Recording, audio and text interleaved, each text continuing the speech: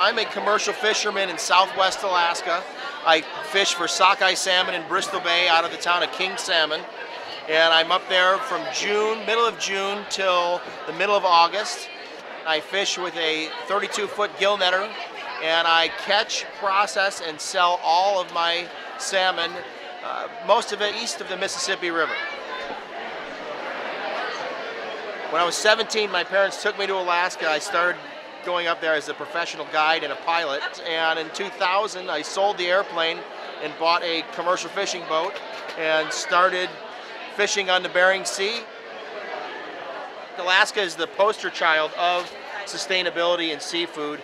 The rivers are managed by the state, and what it is, in fact, up each drainage there is a physical counting tower where guys are standing and, for 15 minutes on each side of the river and counting with a clicker as the sockeye go by.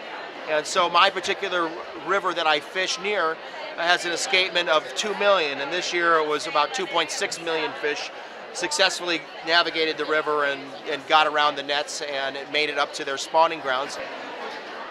This is a typical side of a sockeye, and this is frozen and vacuum sealed in a 5 mil bag. This particular side here is about 2 pounds. I'm Tony Wood, and I'm from Alaska, and I'm with Wild Alaska Salmon and Seafood.